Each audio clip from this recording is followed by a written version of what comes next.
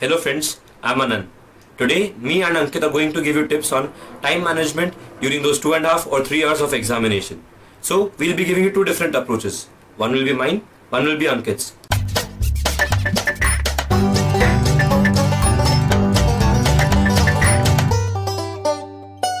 Everyone has different approach toward it, but my approach used to be I used to solve physics first, then chemistry, then biology, because for physics you need very fresh mind, and physics is comparatively little tougher than your chemistry and biology. What I used to do was I will divide the time. If it is 3 hours, so I'll give 1 hour for physics, half an hour for chemistry, half an hour for biology. But now overall you have 2 hours to finish your paper, and 1 hour I used to keep as a spare time. But obviously you are not a robot to finish exactly at 2 hours, so it makes it till 2 hours 15 minutes, so still you have 45 minutes. So in that 45 minutes, 15 minutes I used to keep for using a washroom or going for drinking water.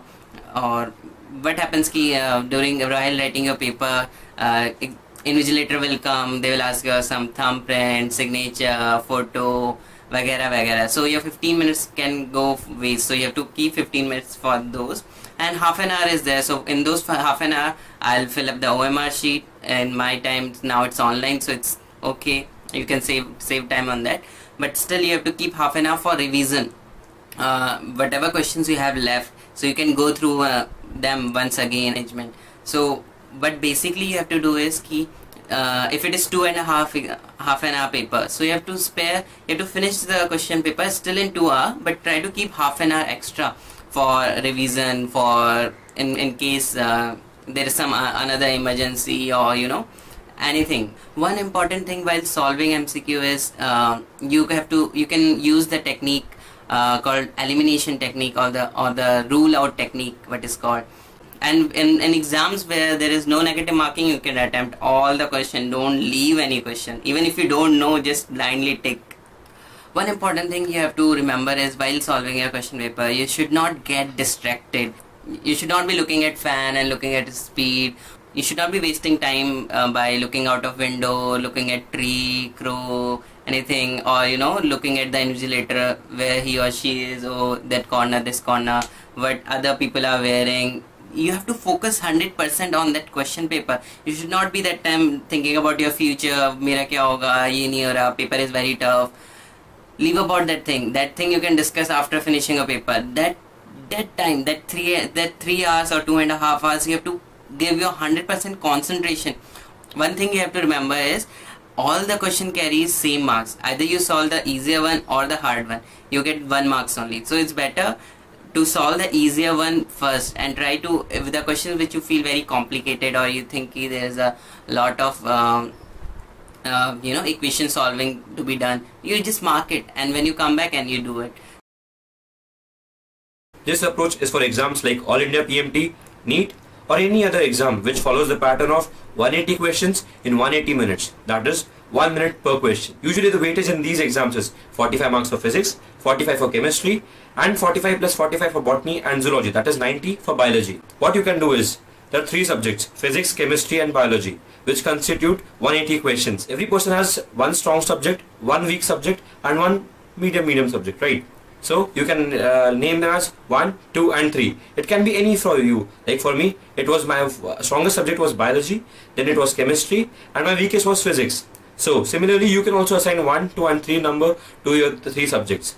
Okay, so now you should start with you can start with your strongest subject, so that once you start with it, you will automatically get confidence, as you will be able to do it very fast, quickly, and it will also act as a boost for you. As biology is a easy subject, either you know the questions or you don't know it, because most will be factual. So that should not take much of your time. So you should be able to complete these 90 questions in around 1 hour, right? Next comes chemistry. Chemistry is a medium subject for everyone. That's what I have noticed so far. So you can give 1 minute per question. That is 45 minutes for 45 questions. And then comes physics. Physics tends to be a little difficult or a lengthy subject for most of the people. So you can keep 1 hour, that is 60 minutes for 45 questions. That should be more than sufficient, right? So that means 1 hour plus 1 hour plus 45 minutes. 2 hours, 45 minutes for 180 questions. And now you have 15 minutes still left, but you should use these 15 minutes wisely. You can easily do the questions which you left earlier in these 15 minutes, or in some exams which are still offline, you can use it to fill your OMR sheet. And also there tend to be distractions every time. So like in these 15 minutes, you can do the signing part, drinking water, going to the washroom. In JIPMER, there are around 200 questions and you have 150 minutes for it. That means you have to solve one question in 45 seconds. That means you have to be really fast. Like you can grade your subjects according to 1, 2 and 3. That is, first is the strongest subject, second is the medium subject, and third is the toughest subject. Usually for people it's biology, chemistry and physics, but you can classify it according to your choice and you can assign the time accordingly to you. So you can start with your strongest subject, so that once you start with it, you will automatically get confidence, as you will be able to do it very fast, quickly, and it will also act as a boost for you. So you should complete this section, like these 60 questions, in 30 minutes, and you can easily do so, right? Because it's the strongest subject, so that will act as a boost for you. Second, the second subject which you're giving, like suppose it can be chemistry, so you should be finishing it in 40 minutes. That means 30 and 40, like 120 questions done and only 70 minutes used. Now comes the toughest subject, that is physics. For example, physics. So in this, you can easily give 50 minutes for it. 50 minutes, 60 questions. As compared to competitive standards, it is okay, right? So now you will be able to finish all these three subjects in 50 plus 40 plus 30, that is 120 minutes. 120 minutes, 180 questions done. Now in 10 minutes, you can easily complete English and GK, which will not be a big deal for you because you're smart. Okay, so now 130 minutes done and 200 questions done. So you still have 20 minutes left. So what do you do in these 20 minutes?